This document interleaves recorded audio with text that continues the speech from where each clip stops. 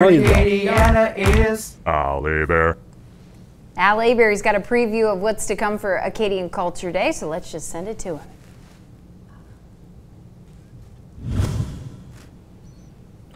Hey guys, we are back. We're at Vermilionville. We're talking about Acadian Culture Day coming up. I have Miranda Belk here, who's the curator. And we're talking about something that's kind of a big deal. It's gotten in the last few years. It's Acadian brown cotton. So tell us about this. So Acadian brown cotton is indigenous to the Louisiana area. Originally the Acadians in Nova Scotia, they spun things to make clothes and textiles out of wool or flaxseed, but coming down here, Louisiana, obviously it's way too hot.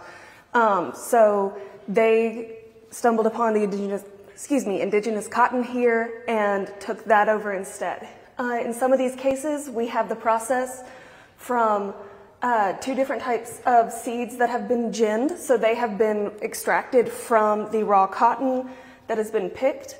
The hand gin is a lot cleaner than what goes through a machine and comes out still kind of fuzzy.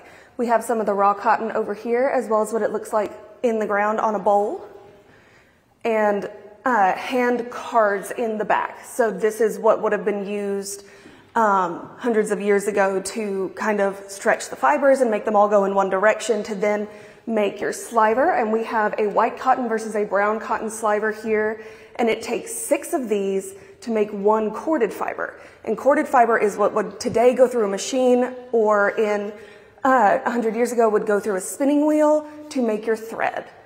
And you have some finished products over here. Yes, we do. So let's take a look. So over here, we have a couple of different types of yarn that have been made, some with the machine, some handmade. We have these weaving shuttles in the back, which would have been used to make these different types of fabrics up here on the second level. These two are machine made. These are heritage patterns. These were replicated from a private collection of anywhere between 100 to 250-year-old Acadian brown cotton blankets. We also have a sock here made, and then these on the end are handmade. These were hand woven.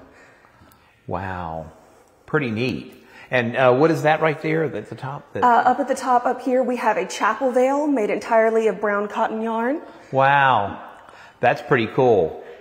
Okay, you know what, Miranda, thank you. We are going to go back to Storm Track 15 meteorologist Adam Olivier.